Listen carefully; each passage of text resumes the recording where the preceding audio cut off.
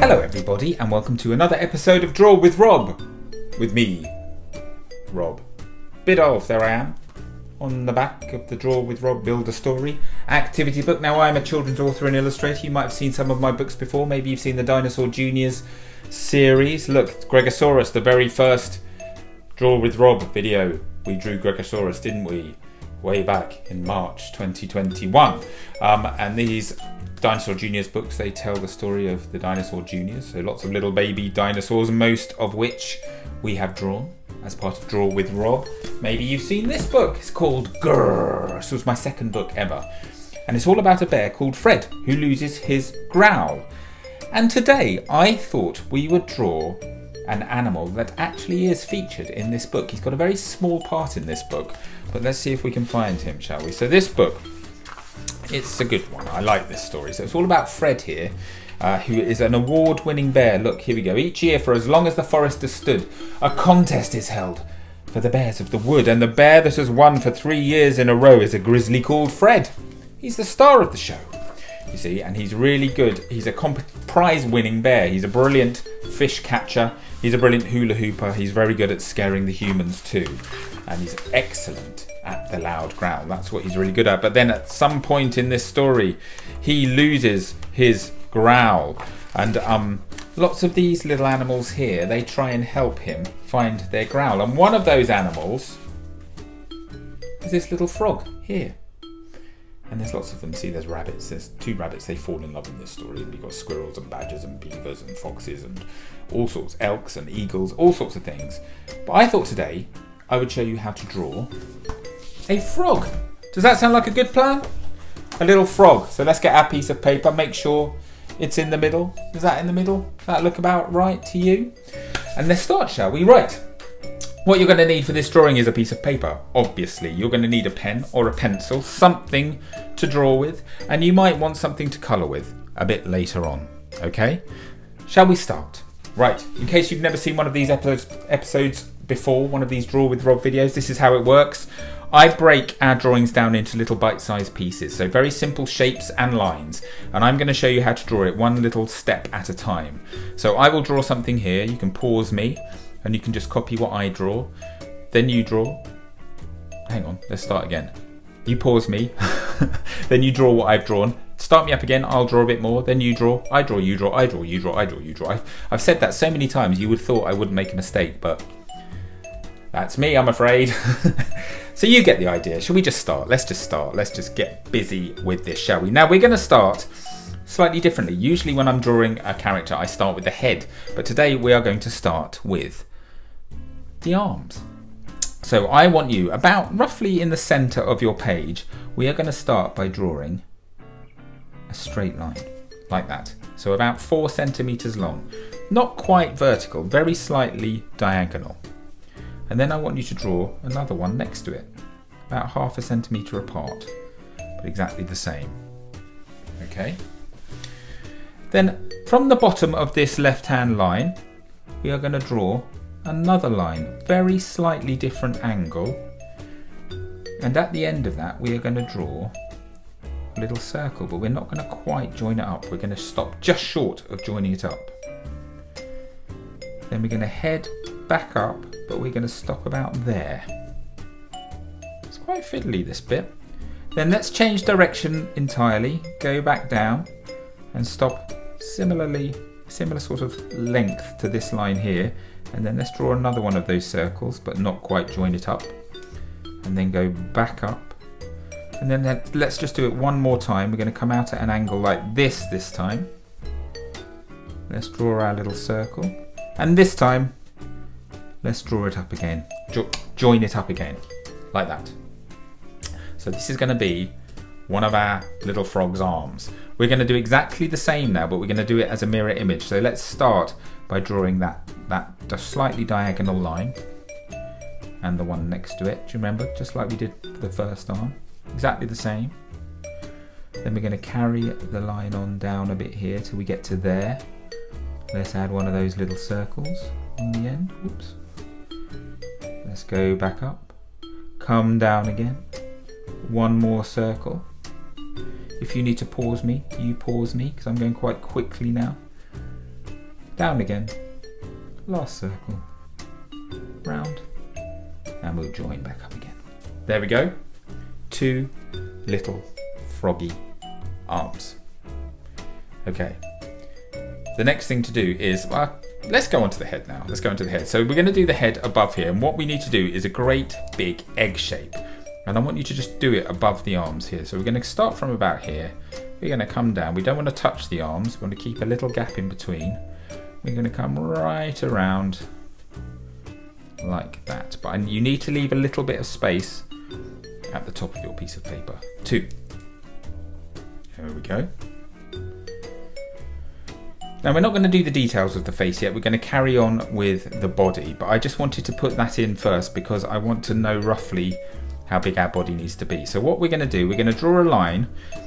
Imagine the top of that leg joins up to the head and then move about 1 centimetre to the right, and we're just going to draw a little line that comes down next to the leg like that, or the arm like that. And we're going to do the same on the other side. So it just sort of goes around our 2 arms. Then from this point, we're going to change direction. We're going to head off uphill. Then we're going to change our minds. We're going to immediately head back downhill. And we're going to stop about there. Okay. Then in this sort of shape we've created here, I want you to put your pen there. And we are just going to draw a line that comes down and curves around and disappears into that leg. Arm or leg. I don't know whether they're arms or legs. They're probably all legs, aren't they, on frogs? Then let's do the same on the other side. So we're going to start at the bottom of this line, head back uphill. It's very symmetrical, this drawing. Change our minds, come down, and then we're just going to stop there. Then we're going to draw another one of these lines that sort of goes in the middle of that shape, bends around, disappears into the arm. This time we're going to carry it on through and imagine it's joining up there. So can you see what these are? These are the bent hind legs of our little frog. And we need to give our frog some back feet. So they're going to look a bit like this, but this is how we'll do it this time. We're going to come up in our straight line. So make that line roughly the same length as that. Then add our little circly bit on the end. We're going to come back in. Then we're going to go back out again. We'll keep it quite close together for these, I think. A little circly bit on the end. In we go. Back out for the last time. Little circly bit. Like that. Then we're going to go right back in and we're just going to tuck it up under there. So there we go. A little back leg. Let's do it exactly the same on this side. We're going to come out. Little circly bit. In. Back out. Little circly bit. In. Last time, back out, little circly bit, and in, and this time we're going to tuck it around there. And there we go, a little crouching frog body. So I did go quite quickly then, so hopefully you were able to pause me and see how I did all that. But that's pretty cool, isn't it? A little frog body. We now need to give our frog a lovely face. This is how I'm going to do my frog's face. We're going to start with the mouth, and our mouth is going to go all the way across the head. So we're going to start just above halfway, and we're going to do it slightly curving, so there's a slight smile, and we're going to go right to the other side of the head, like that. And that, believe it or not, is going to be our frog's mouth. And the reason the mouth is there is because our frog's eyes, do you remember I said leave a gap at the top of the page? Our frog's eyes are going to be coming out at the top of his head. So we're going to draw a semicircle on that side and a big semicircle on this side too, and these are going to be our frog's eyes. Now this one I'd say is quite a fiddly one actually. When I started I didn't think it was going to be, but actually it's quite a tricky one.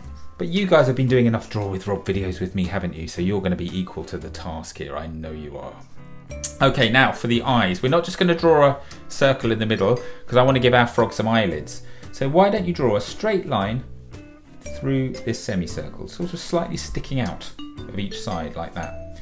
And this is just a little cartoon trick to make it look like our frog's sort of a bit, he's either going to look a little bit sleepy or he's just going to look a bit sort of like he's playing it quite cool. And our eyes, I'm going to do the eyes slightly to the left, okay? So we do a little semicircle just coming down from that line that we colour in. And look, suddenly the frog is awake. It's magical, this bit, isn't it? When you do this, your character wakes up. It's really magical. Now he's looking slightly that way, and you'll see why in a second. First of all, let's give him some little nostrils, shall we? What did I do with my thinner pen? Here we go, my thinner pen. I'm just using a slightly thinner pen. That one's blunt. Now these pens are lovely.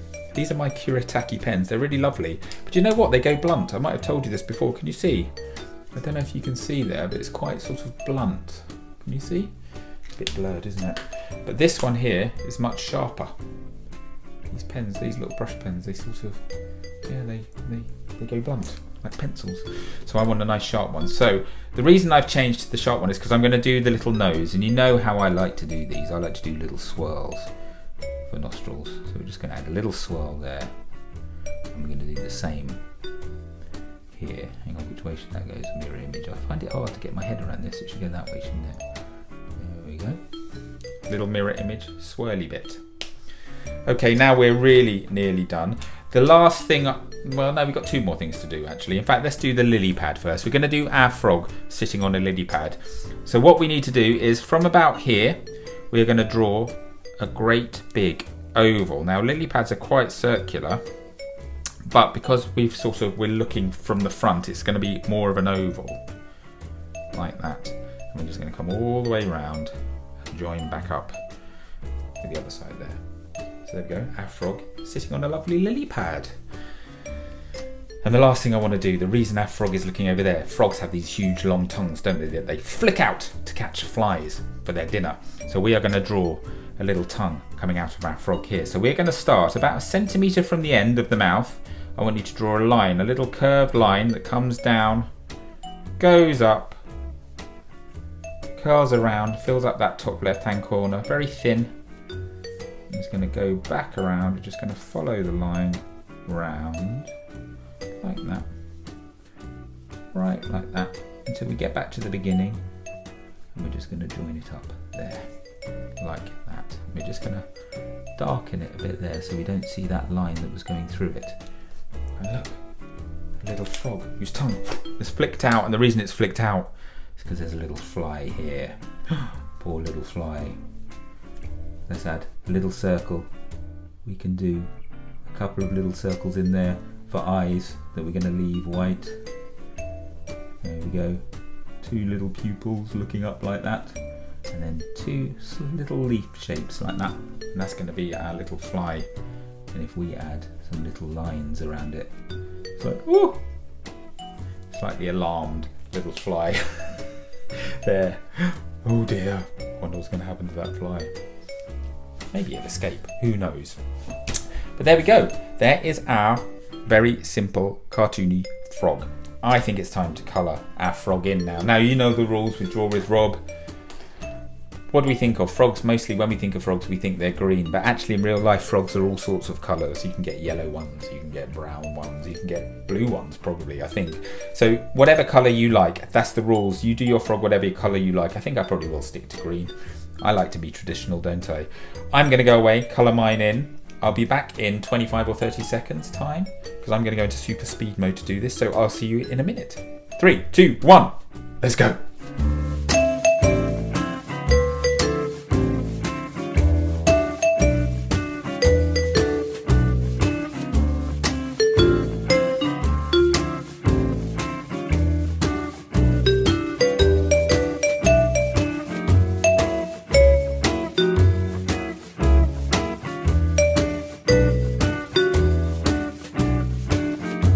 So there is my finished, coloured in little frog who's trying to have a little snack, sitting on his lily pad. Oh, I like him. He's quite nice. Maybe he deserves a book at some point. What do you think? He's already made a little cameo appearance, as I told you earlier, in my book, Grr. But he's quite a nice little character, isn't he?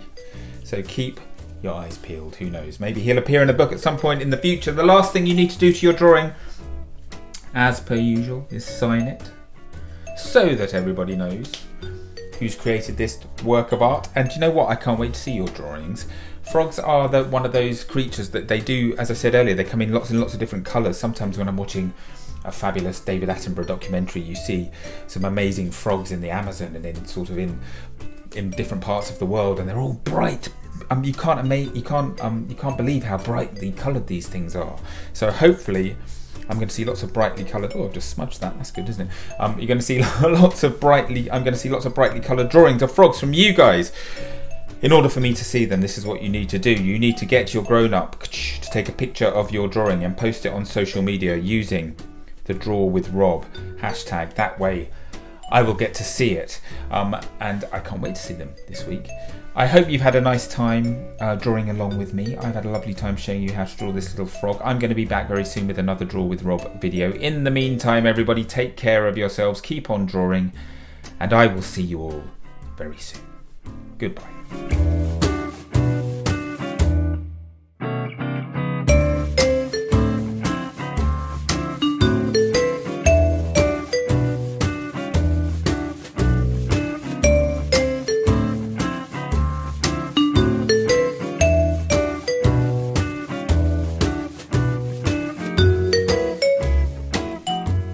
Hello everyone, I'm back and I'm here to tell you about something super exciting.